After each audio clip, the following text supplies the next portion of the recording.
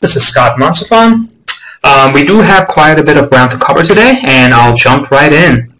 So we're going to review a few things as listed on the agenda, but I'm going to take a real focus on the components that will lead to your success in submitting your data. We will then take an even closer look at both the data files and the way they're structured. Please note that as we make our way through the various sections, I will take time and pause for questions. You can send your questions to us via the pod that Lisa just described, the Q&A pod within your Adobe connection. So for this particular submission window, so this is the Fall 2018 data submission window, and we're collecting data for the spring and summer terms of the 2017 and 18 academic year.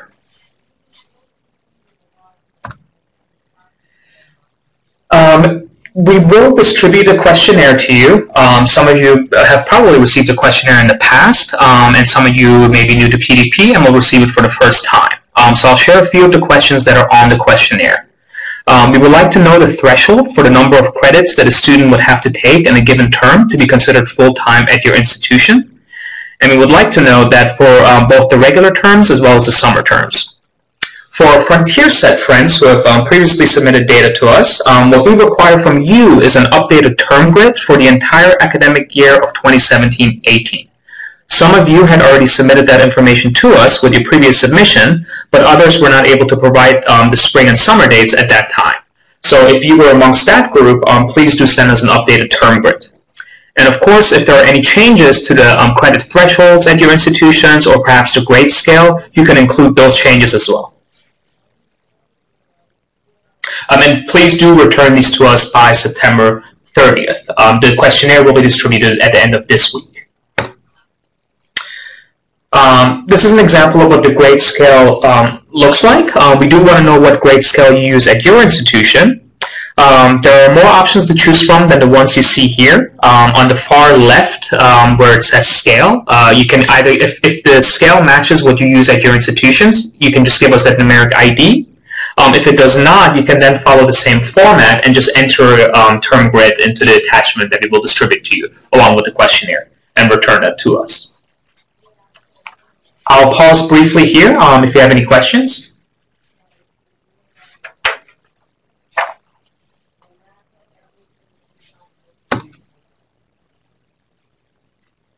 Okay.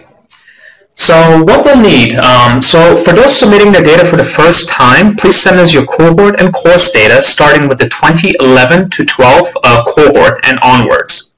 Please note that if you're part of the Frontier Set and participated in the spring data submission, we want to thank you for providing us your historical data then. So the clearinghouse is now collecting 3 data files. The cohort file, which for this particular submission window should include all students that enrolled at your respective institution during the 2017-18 spring and summer terms. The course file, which is a cumulative file, you want to list courses taken in the 2017-18 academic spring and summer terms for all students that you've included in any of your current and past cohorts. The clearinghouse is also opening the collection of the financial aid data file. This is an optional file, whereas the cohort and course files are required. Please note that this is also a cumulative file. Please include data that is relevant to the 2017-18 academic year for all students that you've included in any of your current or past cohorts. And last, please continue sending your enrollment and degree data through other clearinghouse services. Again, I'll pause here briefly for any questions. It looks like we do have a question now. If you've already sent in data before, do you have to fill out the questionnaire again? So when you receive the questionnaire, and if you want to just look at your previous submission to us, just ensure that you did include the spring and summer terms of 2017-18. A few schools from the Frontier Set at that time were not able to provide us those dates. So if you have provided them, then no, you do not have to worry about resubmitting the questionnaire.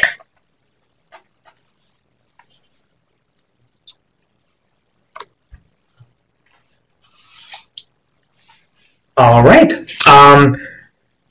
So next, we're going to dive into the various sections of the submission guide. Again, it is of extreme importance that you review it in its entirety carefully prior to programming your data files. We certainly expect questions as you begin your programming, and I encourage you to reach out to us early and often. So focusing on the files must be provided in a comma-separated flat file format. They must contain a file header, column headers, and the detail records, which is the actual data. And finally, a trailer that concludes the file. In just a few slides, we will take a closer look at those specific requirements.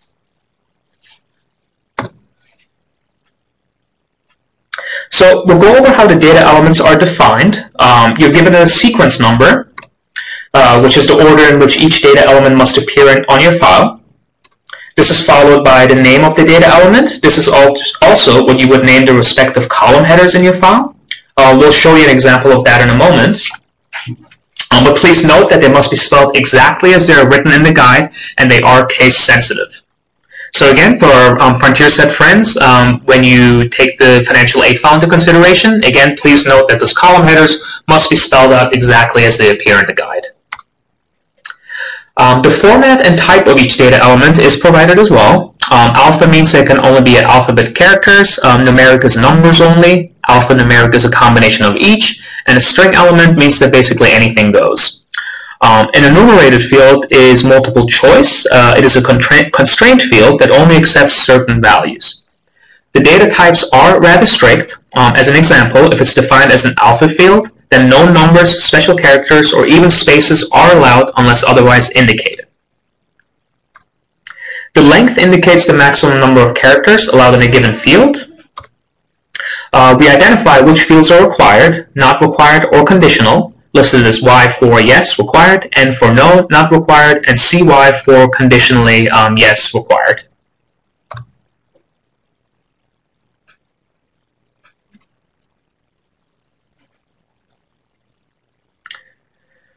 The definition is actually a written description of the field. Please read each carefully. Some are brief, others, like the definition of the cohort field, are very descriptive. The cohort field definition will explain what student population should be included in your file submission. The allowed values for an enumerated field will tell you what exactly you're allowed to enter in said field. For other types of fields, it may indicate that some special characters or spaces are allowed. And last but not least, the validation and business rules define further constraints around a field.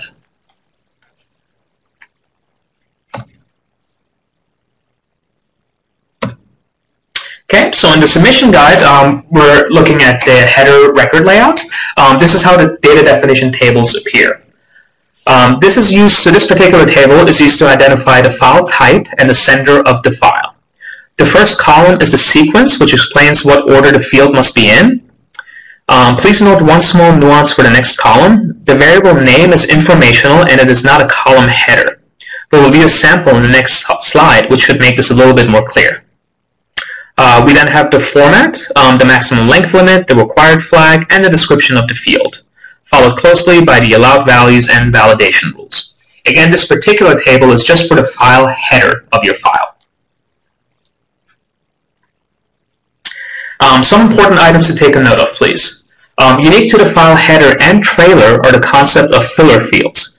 We simply ask that you insert a comma separator or, from an Excel point of view, add a blank column for these types of fields. Additionally, the service account ID is something that we provide to you. It's an enterprise system ID that is generated once you receive your executed contract and activate your service. So again, for Frontier Set friends, you've already received your service ID and you may continue using that numeric ID. For the organization ID, if you're a system that is submitting data on behalf of multiple institutions, then this is an organizational this is an organization ID that the clearinghouse will provide to you. And if you're an institution, then this is your 6-digit OPE ID, including leading zeros. Pardon. And last but not least, the branch code. As of now, nobody is utilizing the branch code, so you can just enter 2 zeros to populate that field. This is a sample of what the file header would look like if viewed in a Word editor, like Notepad. Here we see the various elements that were defined, as well as the filler fields. So please note that there are no variable names or column headers. It starts with the record type, then it moves to the service account, the organization ID, the branch code, the filler fields, a file certified date, it skipped another filler field in the middle, and then we have the file client ID. Any questions?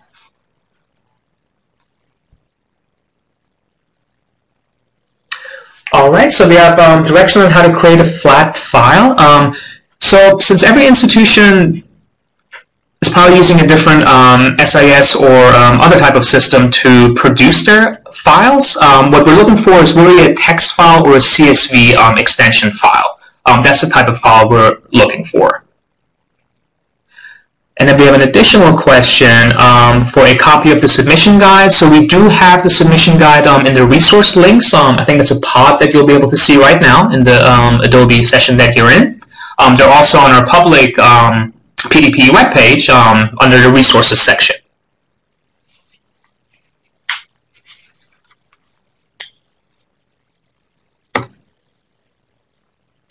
All right, so now we're going to look at the detailed record layout.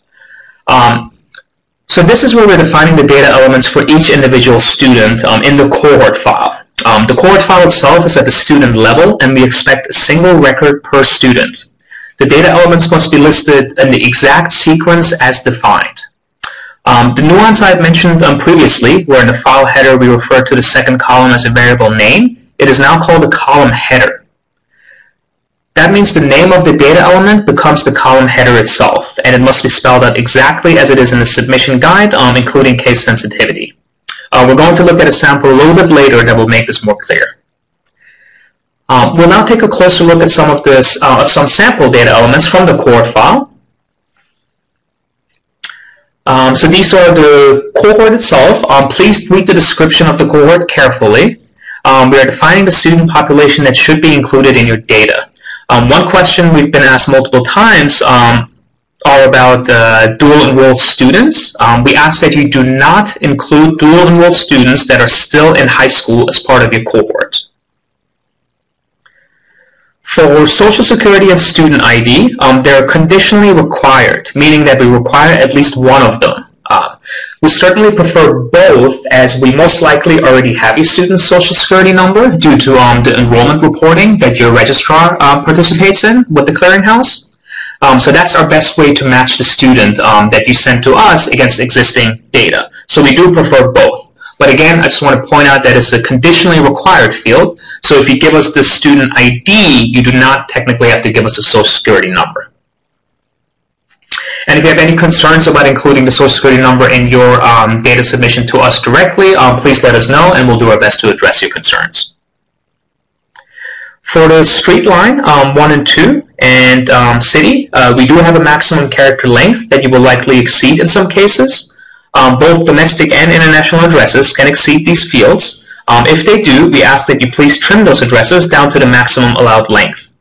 We understand that this actually decreases the validity of that address, but we're tied to this character length limit because of the way our enrollment and degree data is stored. For ethnicity and race, we're collecting these elements per the Department of Education guidelines published post-2007. Some key items to note. We learned of instances where a student has been identified as an ethnicity of Hispanic and also a race of Hispanic. In such cases, please use the identifier of Hispanic for ethnicity and unknown for race. In our reporting logic that creates the outcomes and the way we categorize students, Hispanic ethnicity would trump any other, the ethnicity itself of Hispanic would trump any race-related categories. So by identifying the race as unknown, you're not necessarily putting a student into an incorrect bucket of any kind.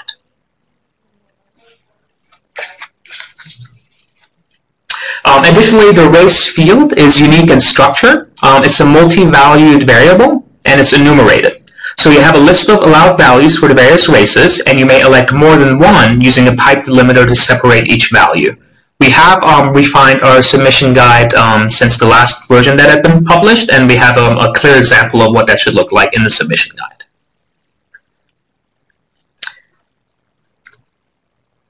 Oops, pardon.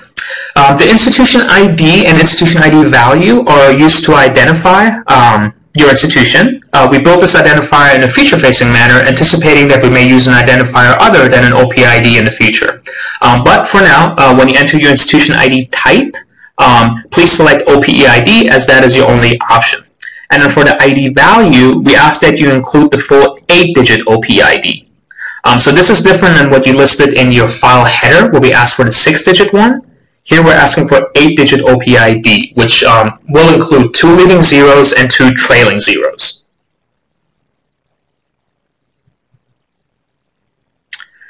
I'm going to talk about the student ID briefly. So when you lose these leading zeros, which will happen if you happen to open your file, if it's a CSV file and you open it in Excel to make any additional edits to it, you will most likely lose the formatting if you save your file again. So where this leading zero issue comes in is for both the OPID as well as student IDs. I understand that some institutions may have student IDs with leading zeros. So again, just be aware of that and be careful if you open a CSV file and then try to resave it. Last, for the enrollment type, we referenced the Common Education Data Standards to define this field. And you'll probably be surprised to see the values of continuing and readmit as the valid choices, along with first time and transfer in.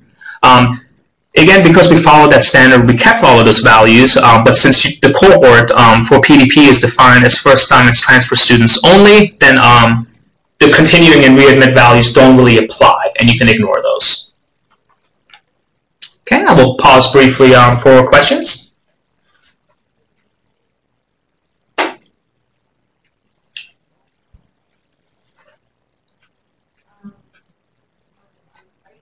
So we have a question about what to do regarding the leading zero and how the concern is losing the leading zero. So that happens if you, and again, it depends on how you ultimately output your file, whether it's a TXT file or an Excel file, a CSV file, and whether you open it in a text editor or or Excel. If you open a CSV in Excel and then resave it, you will lose any formatting that you had there. And again, the most likely culprit is the leading zeros. So if that's what you need to do, though, because once you create your report, you may have to jump into the CSV to do some additional manual changes. My suggestion would be to kind of save a master Excel file. If you save it as Excel, it'll keep any formatting that you have made. And then each time you're ready to submit the file, take your Excel file and save that one as a CSV, and then submit the file. And then if you happen to run into any errors or you choose to make any other changes, go back to your master Excel file, make the changes there, and resave as a CSV and resubmit.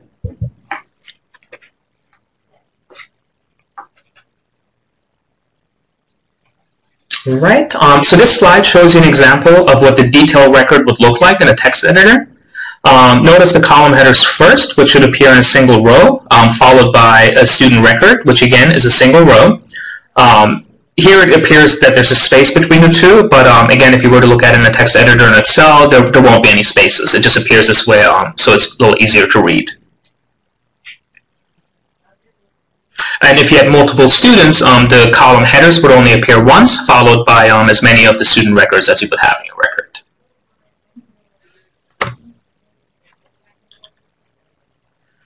The trailer record is next, and this identifies where your data ends. Similar to the header, these are variable names and not column headers.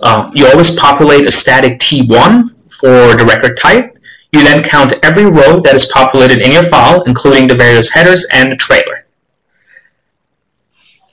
And the next slide will show you what that looks like.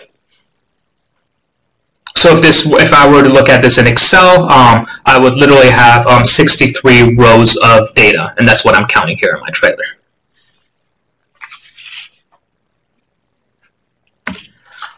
All right, so here again we see a sample of the entire file viewed in a text editor. We have a file header followed by the column headers, followed by 2 student records, and closing with a trailer. And again, remember that for the trailer, we're counting every row, and in this case, we have 5 rows of data.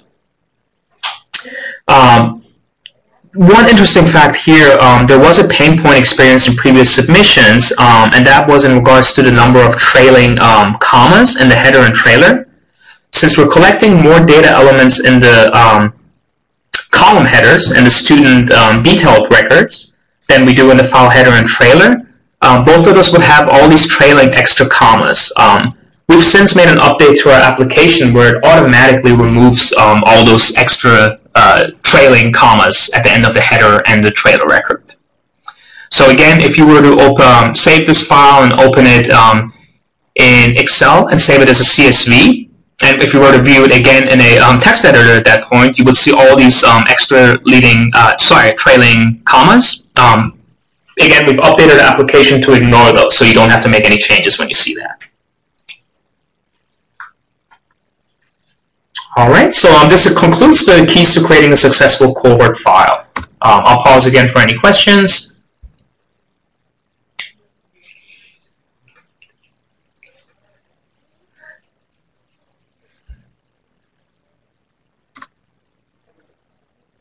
All right, so for creating a course file, so the course file itself, the header is no different than the cohort file header, save for the record type. You'll notice this is a DCE02, whereas the cohort file was a DCE01. One key difference, though, between the course and cohort file is the population of students that are included. Whereas the cohort file only contains the most recent population of students that are enrolled at an institution, the course file is cumulative. It captures the most recent courses taken by all students that were previously part of a cohort and still attend your institution.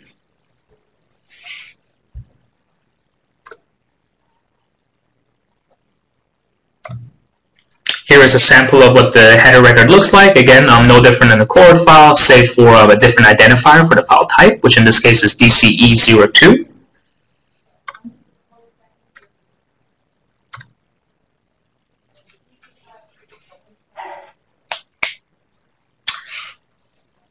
The data elements themselves are not structured any differently than the cohort file. Whereas the cohort file was at the student level, again, the course file is at the course level, meaning that a student will have multiple records in this file, one for each course. So now we'll take a closer look at some items of note. So again, for street lines 1 and 2 and city, the same maximum character limitations exist for these fields in the course file. Also, please note that here we're asking for the current address, whereas in the cohort file we're asking for the permanent address of the student. We also have a data element that asks whether a student is a Pell recipient. I wanted to clarify that we're asking this question for a particular term, not if the student was ever a Pell recipient. So this is specific to the term for which you're reporting.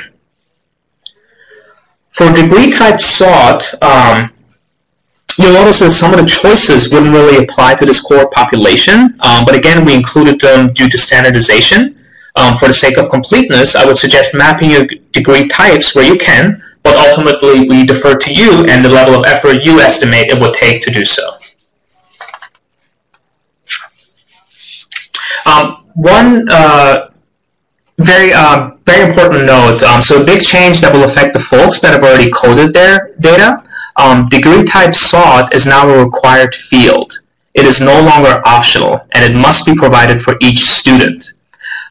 We had a very high response rate for this field in our previous submissions, although some institutions elected to, during their initial submission, not include this data element for their students, but after talking to them, they were able to provide it. So it is now required because it is a key driver for all of our outcomes. And if you don't happen to have this data point for a particular student, again, please look at the allowed values, as you will be able to enter UK to indicate unknown for a particular student. It looks like we have a question here.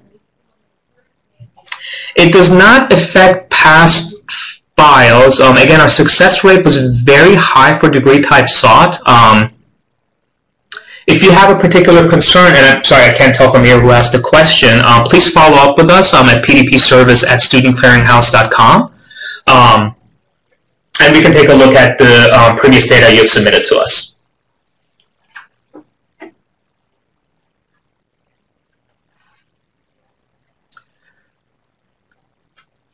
Course CIP, that is another example of a field where oftentimes leading zeros were lost. So again, just keep this in mind if you're editing your file in Excel. And then the course begin and end dates. with our last submission, we learned that some systems of institutions may not have a course date in their particular system, so you can substitute that with your term begin and end dates. That happened on a very limited basis, but if it does happen to you, again, you can just follow up with us, or you can place the term begin and end dates into that particular field. Please note one additional change to the course file, and again, this is a big change, and we actually have it listed here in this slide. So we've changed the way we're collecting course information. It's a subtle change, but if you were to resubmit your file as it is today without making the necessary change in sequence, your file would actually fail. So please do pay attention to this. We are collecting course identifying information in a new manner, and we've introduced a new field. And then we've also moved up an existing field in the sequence. So starting in the course file with sequence ID 31, which is now course prefix, that's the new column that we've introduced, all the other fields after this field will be in a new sequence. So we need to make sure that your files are also following that new sequence. Collecting the course information in this more granular manner we're doing that in order to avoid duplicate courses.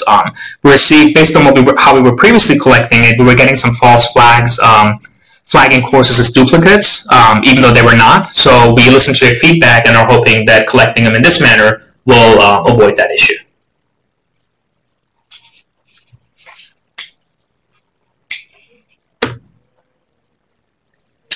Right, this is just a sample of what the column headers and detailed records will look like. And then the trailer, again, is no different than the cohort file. And that's what the sample would look like. And then here is an entire file. Right, I will pause briefly for questions.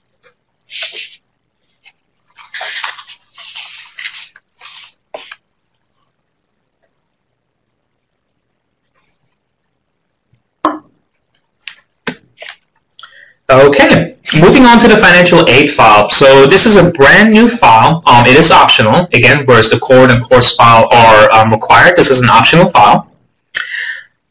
This is a brand new file whose definition is published for the first time today. This file is, again, optional.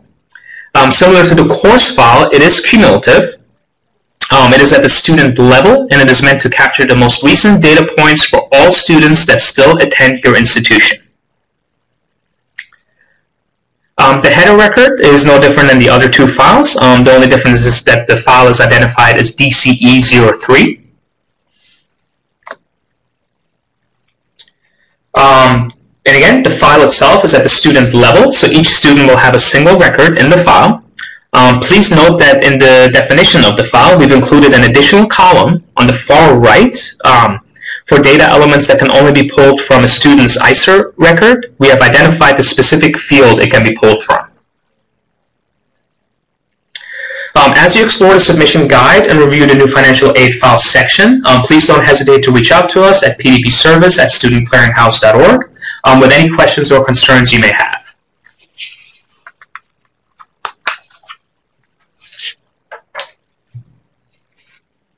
I'll pause briefly here for any questions.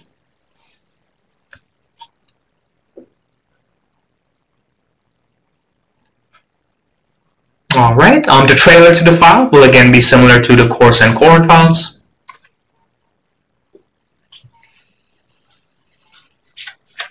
All right, so the system will certainly tell you whether a field is required, whether a required field is missing or if any field was provided in the wrong format. There may be some growing pains the first time you submit your file. For those of you who have previously submitted files, you may still, don't be shocked if you still experience some errors as you pull in a new population of students. One example I can think of is that student names, perhaps you've cleaned up some of the names you previously submitted to us, and as a new cohort enters your institution, you again may encounter some students that may have some special characters that our system doesn't allow. So again, don't be shocked if you run into any type of errors when you resubmit your file. The second point is the data accurate and is it up to date? So this point is really important. This is an example of an area where your role as a steward of your own data is key. Let's consider the cumulative and term GPAs. These look exactly the same from a data perspective, and the application would not be able to tell the difference if they were mixed up. But beyond formatting rules, our application would not be able to ensure the accuracy of this field. So your data testing is key to quality in this situation. So it's really up to you to make sure that you've mapped the fields correctly, and we highly recommend comparing your data in your file to the source of the data, especially the first time you code it, and definitely kind of spot checking it each subsequent submission. I'll pause again for some questions.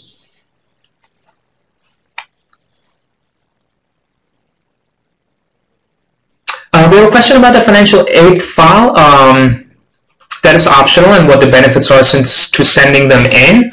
By sending that data in, we are moving to Tableau. So all the outcomes now in the KPIs will be produced in Tableau. And by having that additional data, we're going to provide you specific outcomes with the financial aid data, and you may also be able to cross-reference it with the other data that you submitted. So it's really giving you more valuable outcomes and different outcomes that what we've shared with you in the past. We have a question about whether the user will be notified if some of the data is not accepted or has errors, and you certainly will. The system itself will give you automatic emails, and we're going to go through kind of the whole end-to-end process in the next few slides here. But yes, the system will notify you if you have data errors.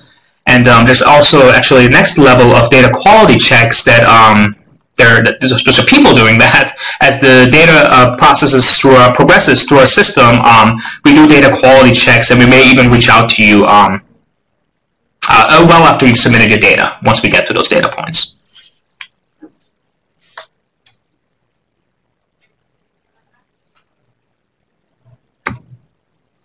All right. So most of you may be familiar with the file submission process to the clearinghouse, either through other services or as a participant in the previous submission to the PDP. We have created a new SFTP mailbox specific to the Postsecondary Data Partnership. Please note that the credentials are unique to the mailbox and not the user. That means that if you want other users to have access to the mailbox, you must share the credentials with them. This mailbox will be created once we receive a data sharing agreement, and you will receive automated emails with your ID and password, and we ask that you log in and test it as soon as you receive those. All right, so once you've reviewed the submission guide, you've coded your files, and now you're ready to submit your files, you would go to the clearinghouse SFTP site.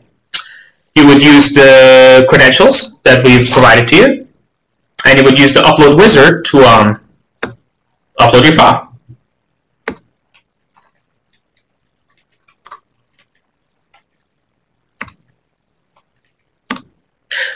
Once you have uploaded for your file, in a fairly short time after your submission, you will receive an email from the FTP server informing you that your file was picked up. I can't emphasize this enough.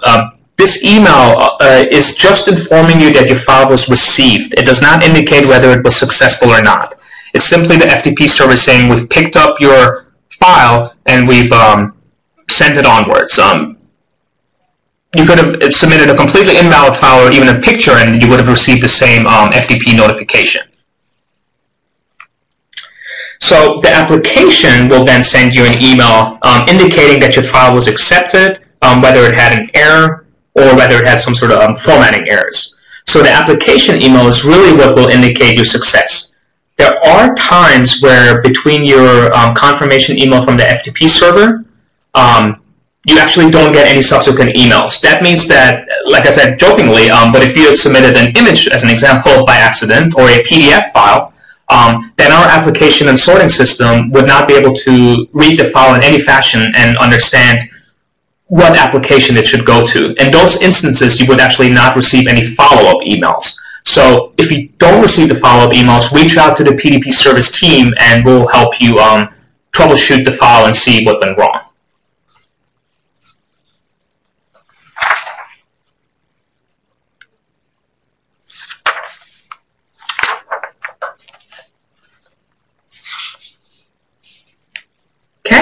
So again, once you submit your files, please be patient. It can take up to 1 hour for your files to complete processing. In most cases, it's much shorter than that, probably more within 20 minutes.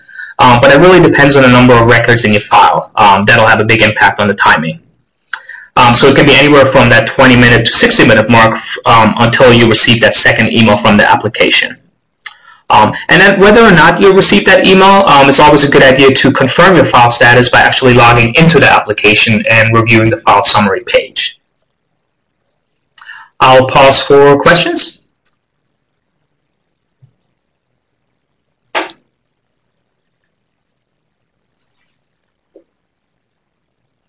All right, so reviewing the file status.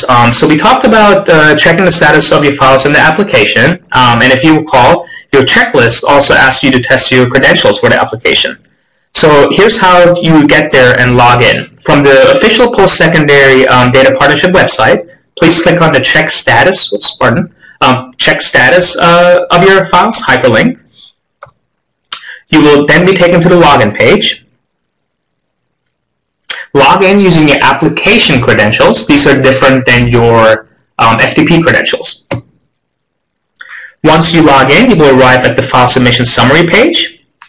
Please note that once you land on this page, please bookmark it for your convenience. We're sending you the link now.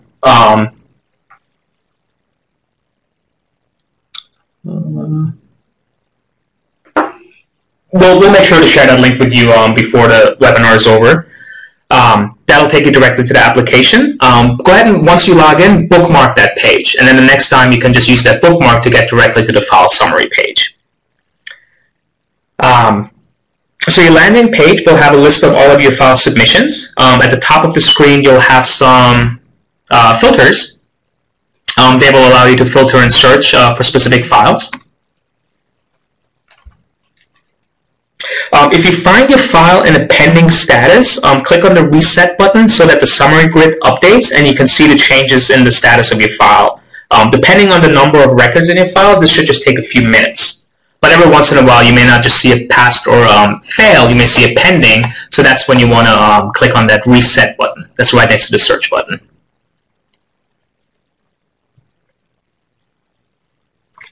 Okay, the submission number is a system-generated ID, and it will be included in your email notification sent by the application.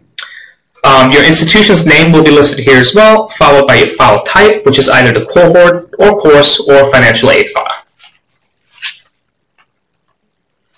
The validation status will have a pass, fail, and pending, and again, the pending means that your file is in progress. The file name is the name of your file, plus some additional information that we append. The second to last columns list the number of records in your file and should match what you indicated in the file trailer. The very last column then displays the date on which the file was received.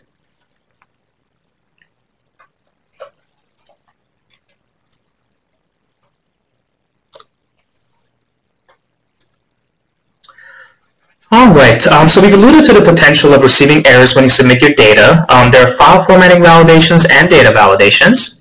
If either of those fails, the status of your file will say failed, and your submission number will become a hyperlink. Once you click on that hyperlink, you will then be taken to this detailed error page. So right now we're looking at a file formatting error. This means that there is something wrong with the structure of the file. The error grid here will tell us what field name has the error. It will provide the error message and the proposed solution. The last column will tell you what line number was affected. And this comes in really handy if the error is somewhere amongst the thousands of student records. So it's actually really nice to log again into the application and see the actual affected line numbers. One item of note, due to the nature of file formatting errors, only a single one is elicited at a time, and the application will stop processing and send a notification. This is likely due to severe structural errors. So please make your correction and then resubmit your file. Now we're looking at data validation errors. So here the error grid will tell us again what the field name that has the error. It will provide the error message. It will tell us how many times an error occurs in the file and list a proposed solution. The last column again will tell you what line number is affected, and here you see an example of multiple lines being affected by an error. You can use the detach button that you see on this page, and it will give you a slightly wider view, and you can adjust the column width. You can also actually highlight an individual cell and copy-paste all your affected line numbers into a separate document, if you happen to have a lot of them. From experience of seeing an error in the thousands, so if the error count is in the thousands, it usually means it's some sort of global error in the file creation or mapping, and you most likely won't have to look at every record individually. You can probably just make one global change to fix that error. So that brings us to the end of our detailed review. Thank you for your patience. I understand it was a lot of content that we went through, and we really appreciate your participation. So we'll just pause for a few moments and allow you some time to ask any questions. And then after the Q&A, we want to share some feedback and advice from your colleagues that previously submitted their data to us.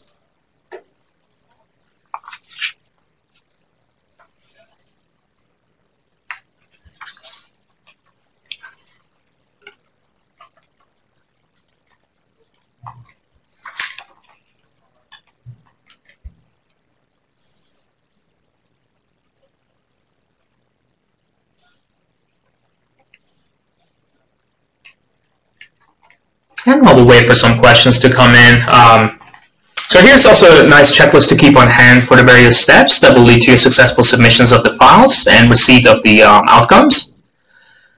So the first one, obviously, especially for new participants, once your agreement signed and returned to the clearinghouse, you'll know when you receive a confirmation from the PDP service mailbox if that step is done. If you have not received that confirmation email but expected one, please email us and let us know. If you think that a follow-up from your end is required, please do so as soon as you can. Next, we want the questionnaire responses, please. Did you complete and send your questionnaire response to the PDP service mailbox? Again, these will be sent out by the end of the week, and we're hoping to have them back by September 30th. Again, for FrontierSet friends, if there's any changes to your credit thresholds, your grade scale, or if you have additional term grid information to provide to us, please do so. Have you prepared for the data submission? So again, review the data definitions. The version history at the very top of the submission guide will capture all the changes that were made since the last time you submitted the data. So this includes the folks that have previously submitted data to us. Please look at that carefully and do just browse through all the data definitions again.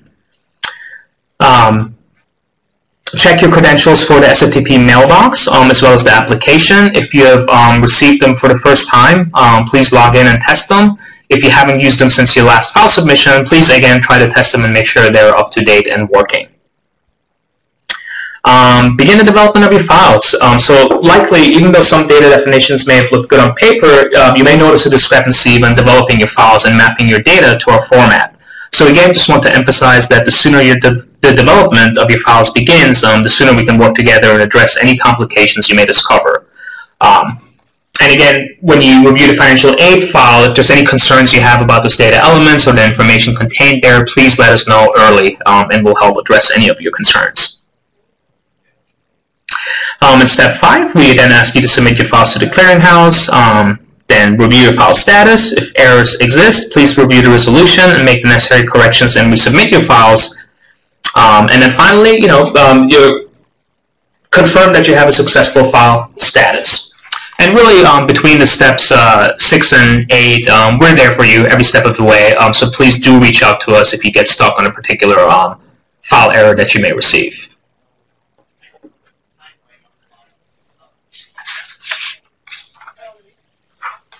Okay, looks like we may have gotten a few questions in.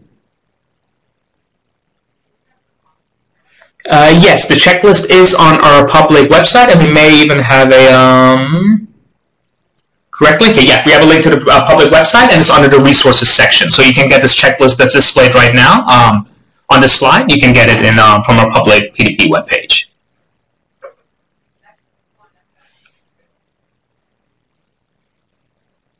There's a question about the additional webinars. So we will have, I believe, 2 more Q&A sessions, and then we will repeat these webinars again in October as well. But it's probably the audience today will probably get the most value out of those Q&A sessions that are coming up, and they're right at the end of the month. I think right as the submission window opens, September 20th and 26th. And then the last question is when the outcome reports will be available. These will be available. So for this particular submission, the outcomes will be made available to you in well, I don't know if it's tentative or not, but I think March. So not non-tentative. In March, they will be available. And excitingly, they will be available to you in Tableau.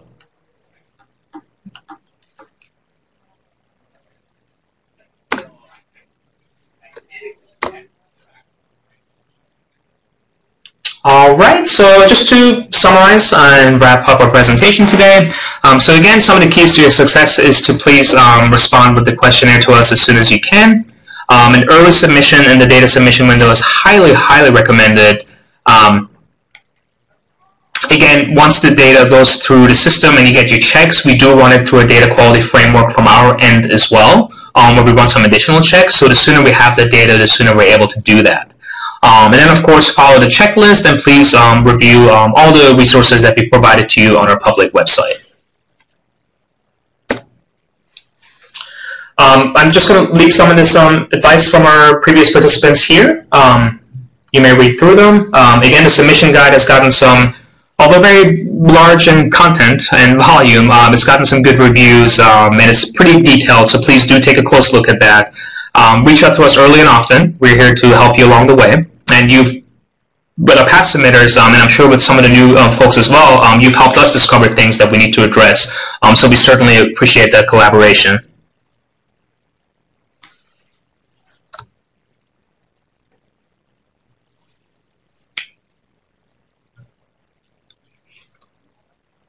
All right, and then we'll do one final call for questions.